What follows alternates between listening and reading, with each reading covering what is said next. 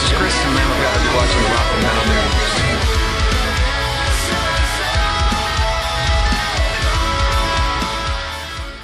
Hey guys, this is Ron from YouTube's Rock and Metal News, and this is your maximum threshold Rock and Metal News report.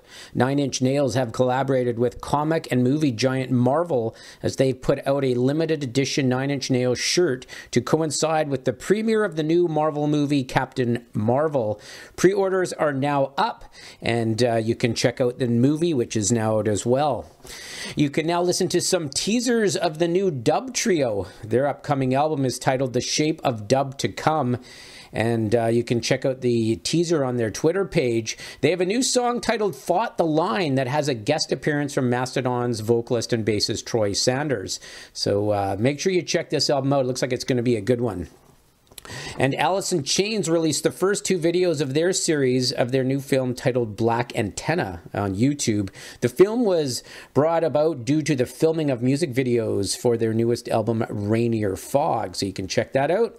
And continuing with your MaximumThreshold.net Rock and Metal News, Iron Savior released a music video for their new song titled Stand Up and Fight on YouTube. It's off their newest album, Kill or Get Killed, which is now out. And Children of Bodom released a new music video for their song Hecate's Nightmare on YouTube. It's off their new album Hexed, out now through Nuclear Blast, so you can check that out. And finally, looks like Foreigner's former vocalist Lou Gramm has some new solo material he hopes to release.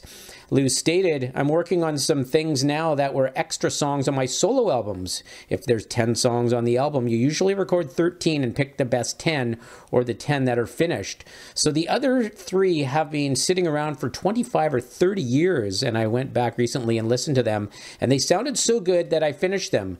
So Lou hopes to have something out in 2019 if all goes well, so stay tuned. This is Ron from YouTube's Rock and Metal News with a Z, and this has been your Maximum Threshold Rock and Metal News report. Thanks for tuning in.